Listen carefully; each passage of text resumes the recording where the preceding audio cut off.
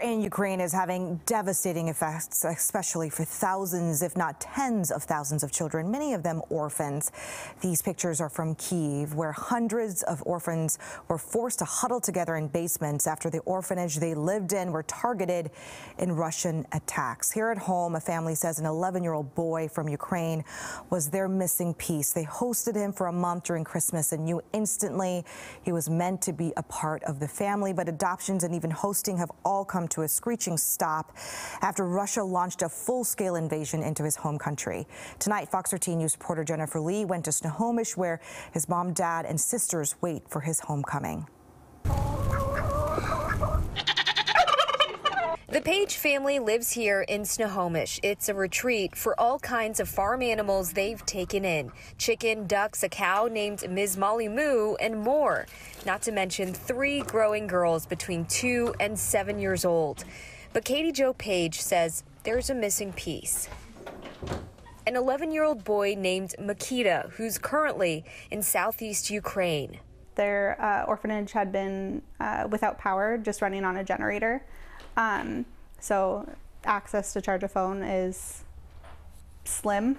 The last time Paige heard from Makita was 2 days ago, and the last time before that was a week before. I had to take the week off of work.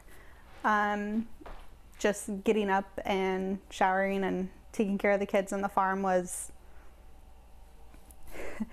it felt almost impossible, just knowing what he was going through. Paige says they usually talk every day. The family gave Makita a cell phone after they hosted him for a month during Christmas and New Year's. That was his first visit to what will now become his forever home. It's very long. It's a 12 to 18 month process. It's about $40,000. It requires multiple trips to Ukraine. We have 3 kids. We both work full time, have a farm. We just didn't think it was possible. And then we met him.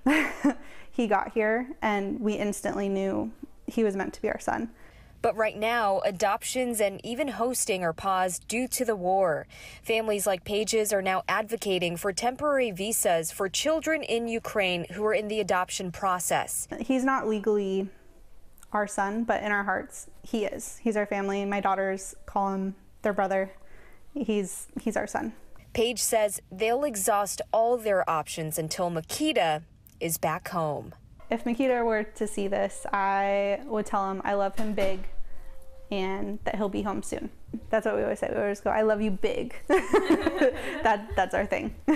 In Snohomish, Jennifer Lee, Fox 13 News.